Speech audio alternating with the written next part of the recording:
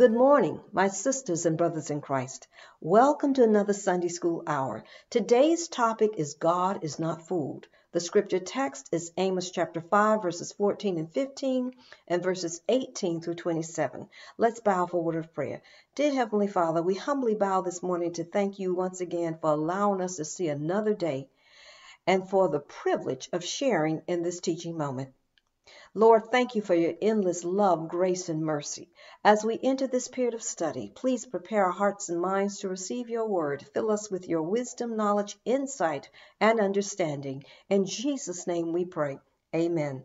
The author is Amos. His name means burden or burden bearer.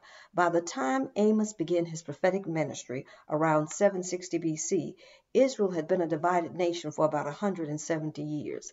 The events in the book of Amos took place during the reigns of King Jeroboam II of the northern kingdom and King Uzziah of Judah, the southern kingdom, a time when both kingdoms were experiencing great material prosperity but were spiritually poor.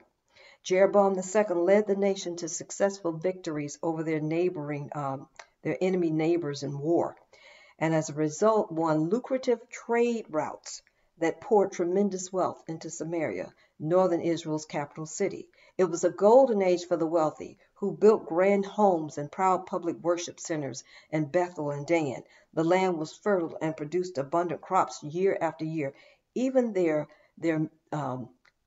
enemy nations, those like Assyria and Egypt, seemed weak and ineffective at the time. Unfortunately, beneath the prosperity of this golden society lay the tragedy of social injustice and economic disparity.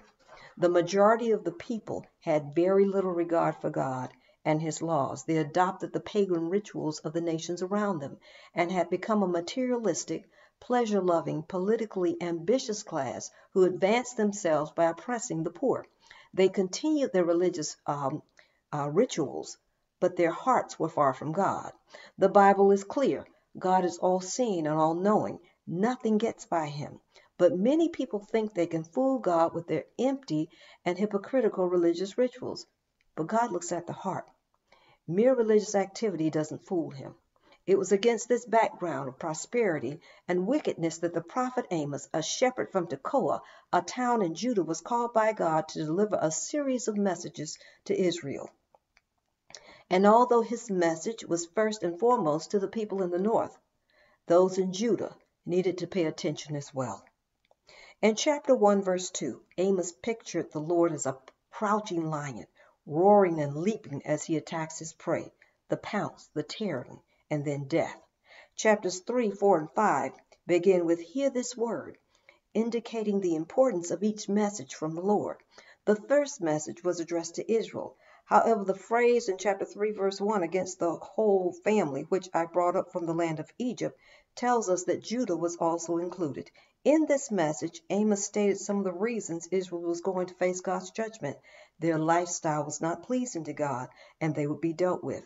The message in chapter 4 begins with a reference to the women of Israel who were living in luxury, partly by oppressing the poor and needy in the land. God describes what he did in the past to get their attention and how they continually ignored him. Therefore, judgment was on the way. Amos' third and fourth messages are in chapter 5. These messages present one overall truth. The sovereign Lord would judge the nation as a whole for its legal injustice and religious hypocrisy. But he offered life to individuals, a small remnant, who would repent and seek him. Amos begins this chapter with a summons for the people to hear and lament over the death of the house of Israel. At every turn, Israel chose evil over good. The prophet accused them of mistreating the poor. He continues to point out their numerous other sins. They punished those who sought justice. They accepted bribes. They discriminated against the poor in lawsuits. Amos denounced the legal injustice that was perpetrated by robber judges who sold their court decisions to the wealthy and against government officials who overtaxed the poor.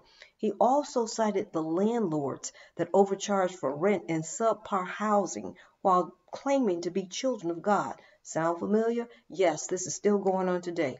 But God sees what we do. He is not fooled. And those that mistreat and oppress others and engage in dishonest business dealings, practices, will one day suffer his judgment. Let's get into our text. Amos chapter 5, verses 14 and 15. Seek good and not evil, that ye may live. And so the Lord, the God of hosts, shall be with you, as ye have spoken. Hate the evil, and love the good, and establish judgment in the gate. It may be that the Lord God of hosts will be gracious unto the remnant of Joseph. If the people would seek good and not evil, they might yet live. If they would go counter to the rampant corruption, if they would hate evil instead of hating righteousness, if they would maintain justice in the courts instead of trampling it, then they would enjoy the presence and deliverance of the Lord God of hosts. The Lord would be their defender instead of their judge. He would be with them just as they were claiming he was. The Lord is with us was Israel's ancient shout of assurance that their powerful God would fight for them in battle. But during the reign of Jeroboam II, this shout had become an empty slogan. The Israelites had fooled themselves into believing that the Lord would bless them and would deliver them from their enemies, regardless of their spiritual condition. But they were deluded. God was no longer with them. Their external prosperity, the blessings that they were experiencing materially, was misleading. It gave them a false sense of security. Amos emphasizes three crucial actions for the people in verse 15. First, they must hate the evil. God expected those living in sin to experience a complete change of heart, a change in affection or what they loved. What once attracted them should now repel them as they drew closer to God. Second, they must love the good. The Lord demands that his people love him and his ways. How can we claim to love the good if we don't hate the evil? Third, they must establish judgment in the gate. Israel's treatment of the less fortunate indicated a disregard for God's law and disrespect for the lawgiver. Only a change of heart toward God could revive the justice that was constantly denied to the poor, widows, orphans, and strangers in the courts and daily life. However, if a handful, a remnant, would return and passionately seek the Lord, perhaps he would have mercy on that repentant remnant of Israel, called here northern Israel, called Joseph, referred to as Joseph here. In verses 16 and 17, Amos concludes his third message to Israel by returning to his opening plea and reminding the people of the judgment they would face if they failed to heed God's warnings. Look at verses 16 and 17. Therefore the Lord, the God of hosts, the Lord saith thus, wailing shall be in the streets, and they shall say in all the highways, Alas, alas, and they shall call the husbandmen to mourning, and such as are skillful of lamentation to wailing.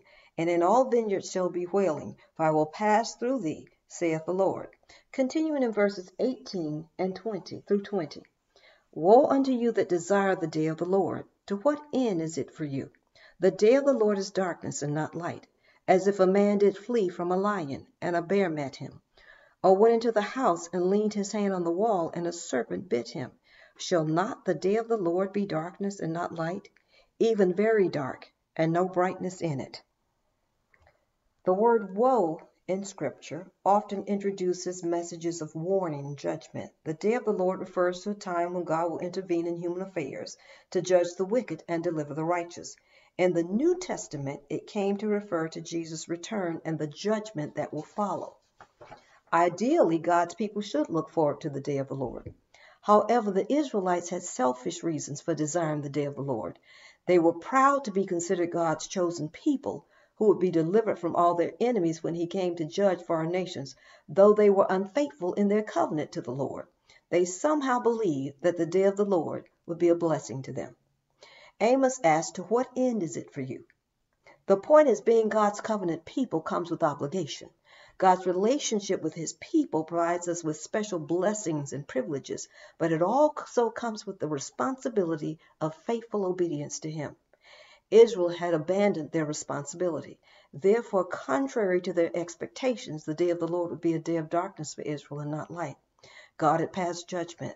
This prophecy, like most Old Testament prophecy, carried an immediate fulfillment with the coming of the Assyrian invasion in 722 BC, as well as a future fulfillment when Jesus returns.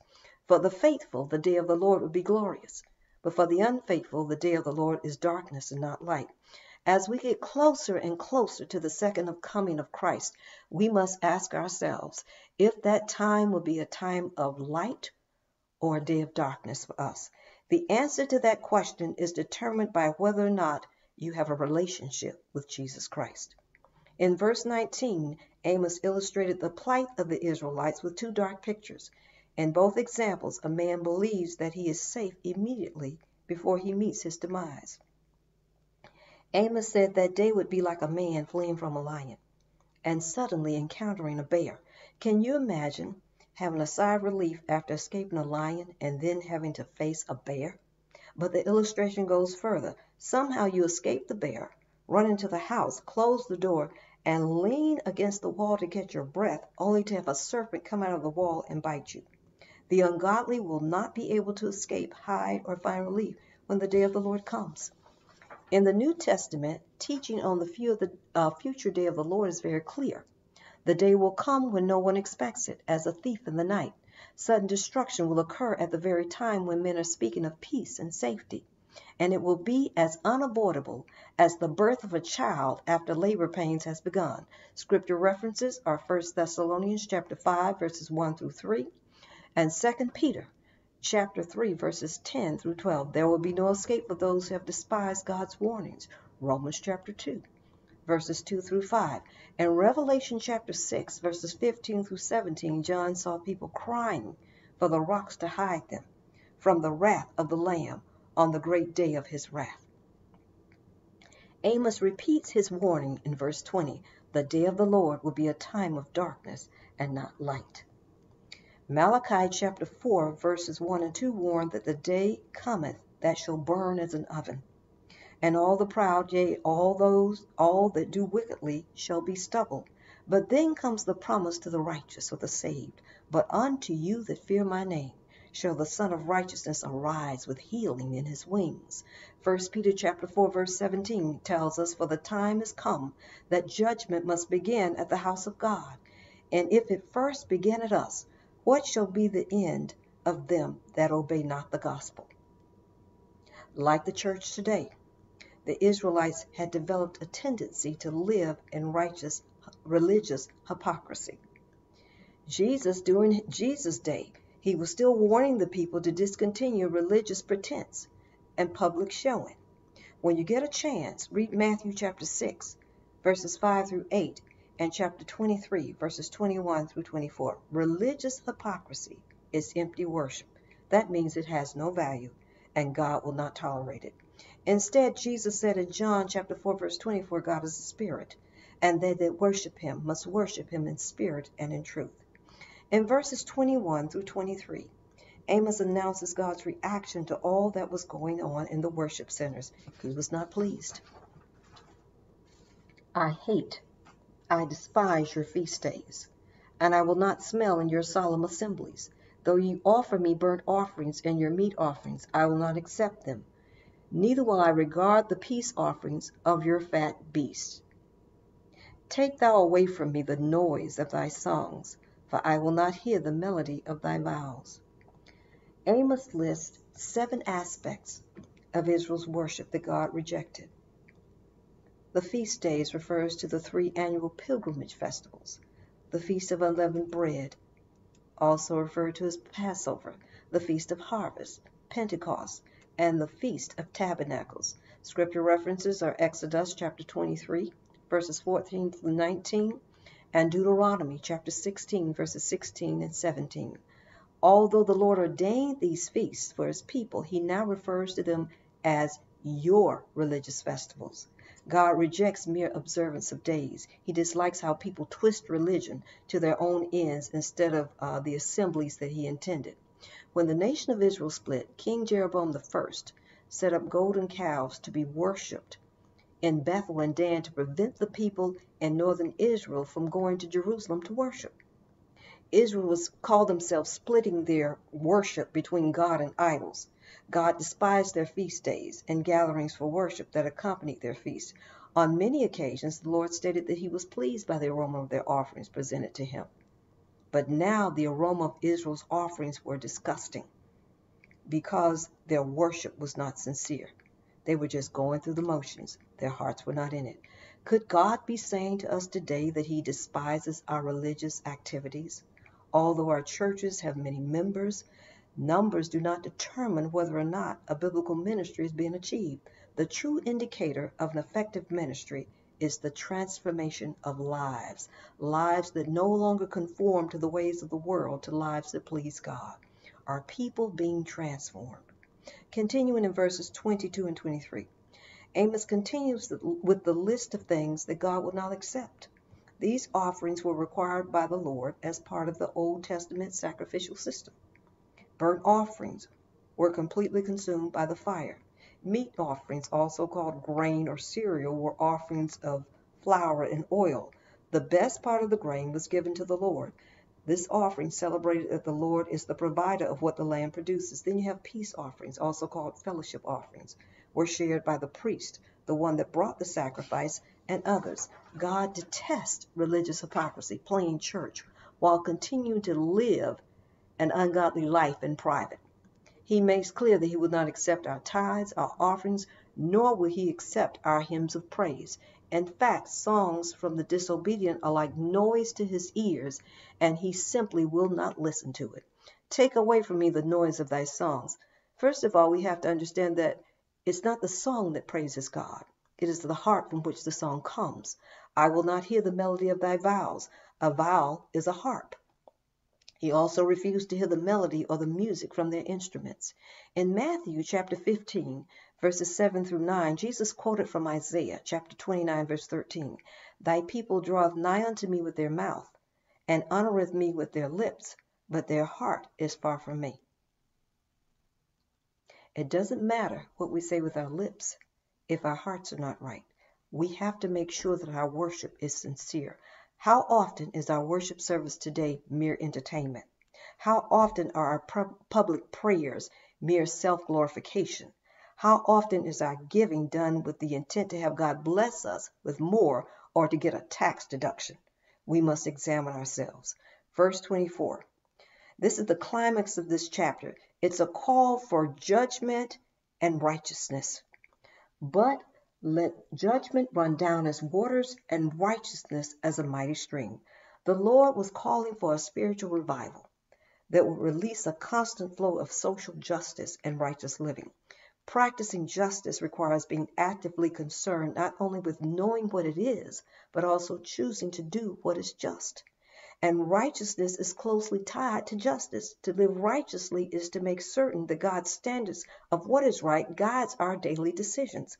God wants to see a mighty stream of justice flowing from among us, a river of righteous living that will never run dry. Now in verses 25 through 27, God returns to denouncing Israel's religious hypocrisy by reminding them that this was not the first time they had offended him. From the beginning of Israel's history as a nation, they had a record of false worship. Verses 25 through 27. Have ye offered unto me sacrifices and offerings in the wilderness 40 years, O house of Israel? But ye have borne the tabernacle of your Moloch, and hewn your images, the star of your God which ye made to yourselves. Therefore I cause you to go into captivity beyond Damascus, saith the Lord, whose name is the God of hosts. God recalls how it was not often to him, but to a golden calf, the sun, the moon, stars, to Moloch and other false gods, that many of them brought sacrifices and offerings during their 40 years in the wilderness. When you get a chance, look at Exodus chapter 32. Also 2 Kings chapter 23, verses 4 and 5. Because of their idolatry and hypocrisy in worship, God said he would send Israel into exile beyond Damascus, which pointed to the coming Assyrian invasion in 722 BC. The horror of exile was more than just the ruin of defeat and the shame of capture. For Israel, it meant being removed from the land of promise, the land of God's presence. This is what happens to all those that choose to live outside of the will of God, those that choose to love evil and not good.